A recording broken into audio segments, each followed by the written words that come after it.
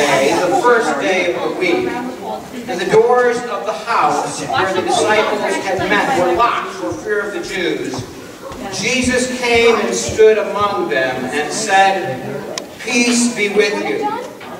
After he said this, he showed them his hands and his side, and then the disciples rejoiced when they saw the Lord. Jesus said to them again, "Peace be with you. As the Father has sent me, so I send you." But Thomas, who was called the twin, one of the 12, was not with them when Jesus came. And so the other disciples told him, saying, "We have seen the Lord."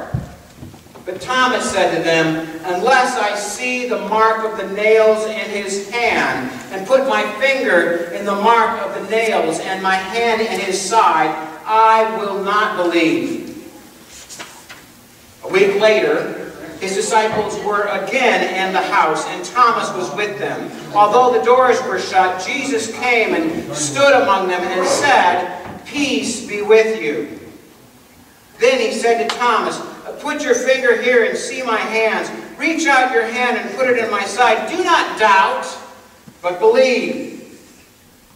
Thomas answered him, "My Lord and my God." Jesus said to him, "Have you believed because you have seen me? Blessed are those who have not seen and yet have come to believe." Now Jesus did many other signs in the presence of his disciples, which are not written in this book. But these are written so that you may come to believe that Jesus is the Messiah, the Son of God, and that through believing you may have life in his name. The word of the Lord. Thanks be to God. You may be seated. Dreamers, where'd you get those beavers?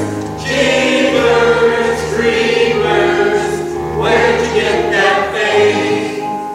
God is with us, we just have to believe. God is with us each and every day. Dreamers, dreamers, there's no doubt God's with us. Dreamers, dreamers, how he loves us so. How he loves us so. Have faith!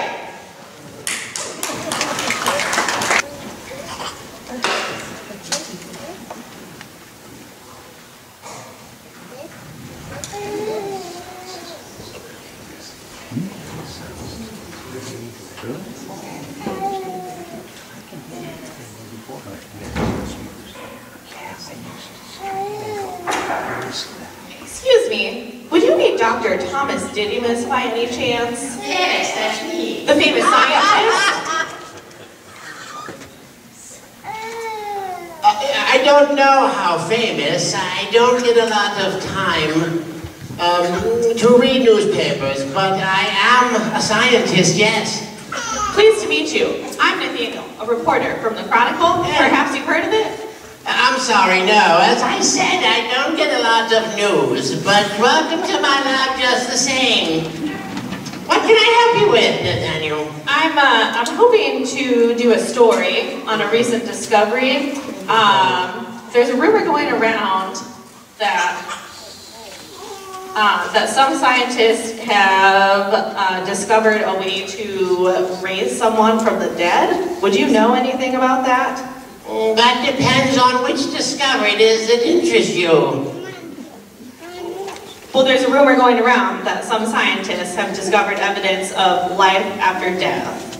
Would you know anything about that? Not very much, at least not yet, but I have heard of these claims and I have done some work on checking them out. Suppose we start at the beginning. What exactly has been claimed and by whom? Well, the lead scientist is a certain Mary Magdalene of the University of Bethany. She claims that she herself saw a man rise from the dead one day and alive the next. What are we talking about here, Doctor? Some sort of ghost? No, Ghosts are out of the question. Dr. Magdalene claims that what she saw was no spirit, but something that was alive, with a solid physical body. There wouldn't be a doctor named Frankenstein on your staff by any chance? No, again. We are not talking about some Halloween story. The claim is for a physical resurrection. Yes. Surely you don't believe that. Surely I do not. As a famous person once said, when you're dead, you're dead. That's it. People just don't rise from the dead. Then why are you investigating? It's what scientists do, Nathanael. You might call us professional skeptics. When we hear rumors of the unbelievable, we check them out as best we can. This is starting to sound familiar. We journalists are another kind of professional skeptic. Can anything good come out of this? That's my motto. I can't begin to tell you how many unbelievable things I've heard, but then when I check them out, very few turn out to be true. And the true ones are never good. So now tell me, as a scientist, how do you go about checking on these things? Well, scientists have a time-honored tool at our disposal. Something we call the scientific method. The scientific method teaches us that if something really happened, then it can happen again. If you can't make it happen again, then it's unlikely to have ever happened in the first place. That's what the lab's for, right? Correct! The lab is where we experiment and try to recreate whatever is being claimed. I think I know the answer to this one, but have you been able to recreate or otherwise verify a resurrection from the dead? I have not. No, I have not. I thought so. I must say, I would have been very skeptical if you had said that you were able to make a dead person alive again. So, what's behind the claim?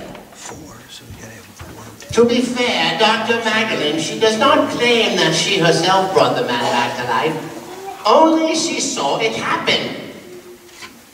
So then who does she say performed the miraculous act? Get your skepticism ready for this one, Nathanael. The claim is that the dead man raised himself from the dead. Now I'm totally lost. How could that be even remotely possible? Well, scientifically it isn't. Then, doctor, in your opinion, what did Dr. Magdalene see that made her think someone had risen from the dead? Oh, gosh, Nathanael. It hurts me to even think about these things, Nathanael. You see, I have a lot of respect for Dr. Magdalene. We have worked together on several things for several years. She has always impressed me as being a level-headed person. An excellent scientist at that. But the latest claim is just too much. You see how it hurts me to think that Dr. Nathanael could make such an outlandish claim. When I first heard of this matter, I found myself almost wishing that it could be true. That the man did rise from the dead. Just to save the reputation of Dr. Magdalene. So what did happen?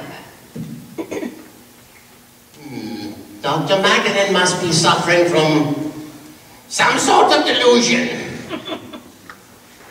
You mean like a mental illness? I don't know. Hello, Tom. Hello, Magdalene. Oh, looks like somebody's been talking about me. Who's this? Dr. Magdalene. This is Nathanael, a newspaper reporter from, The Chronicle. Very nice to meet you, ma'am. Same. I suppose Tom's told you too much about me already. Oh no, not nearly enough. I understand you saw someone rise from the dead, and what's more, it was the dead man himself who did the raising. Is that true? It's true, absolutely. How can that be? I saw it happen with these two eyes. How it happened, I cannot tell. But it did happen all the same. Unbelievable. And I mean that literally.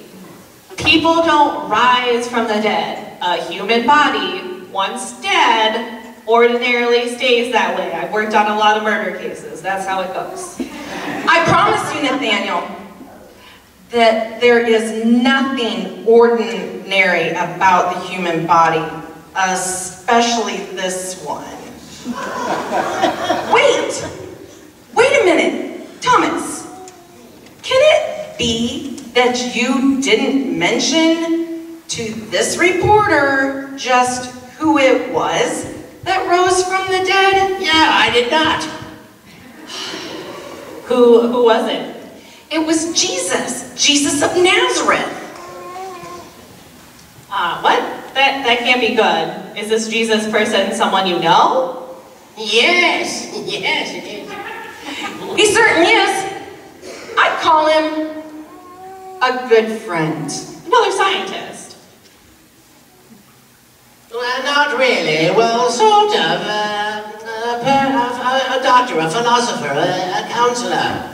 He's hard to put in one category. Sounds like quite the guy. But a friend all the same? Yes, to both of us. And much more than a friend.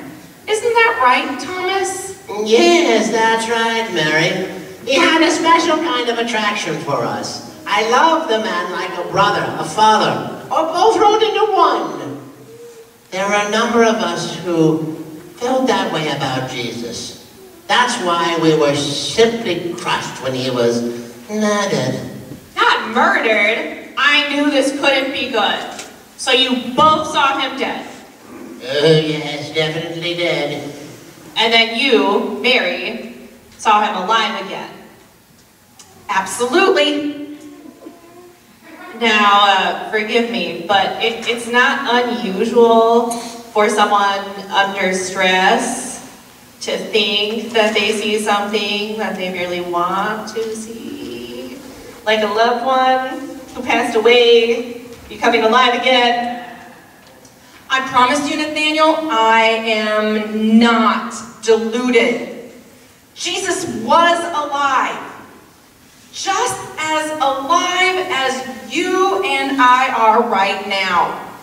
Okay, but you didn't bring Thomas around to see this Jesus to prove he was alive again? So we could see with his eyeballs? Not that I didn't ask. Okay, I wish I could have, but so far, Jesus hasn't been very easy to locate. I just don't know where he is. Eventually, I think I will be able to bring Jesus and this doubting Thomas together. But until then, what my eyes don't see and my hands don't touch, I don't believe. oh Thomas, why can't you believe? You know me, and you know I would never lie to you. I know you're not lying. I know you believe it's true. Well, then, don't believe me. But can't you believe Jesus? Think about it for a bit. Think with your heart. If anyone could raise from the dead, can't you believe it would be him?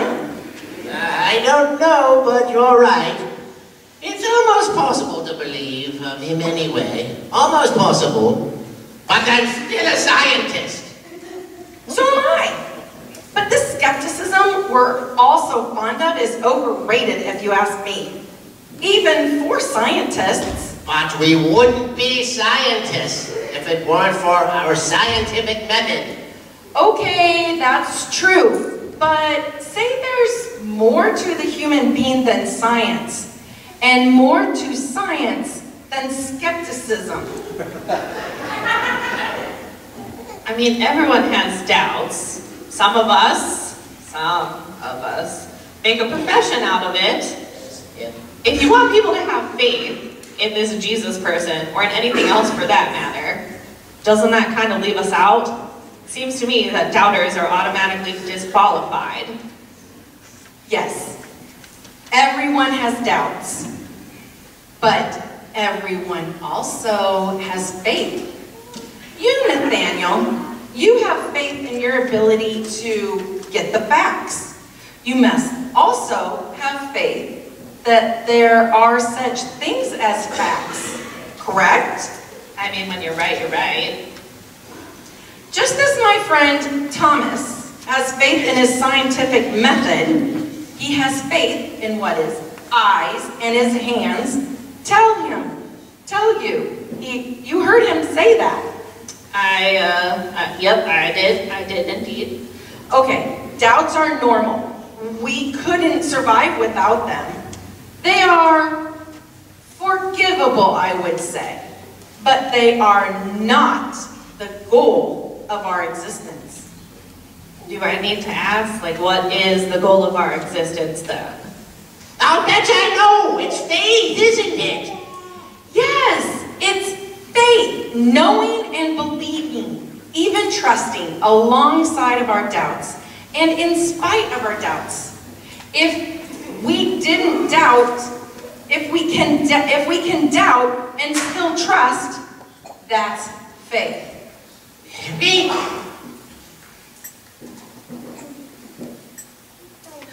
Yes, Thomas, my friend?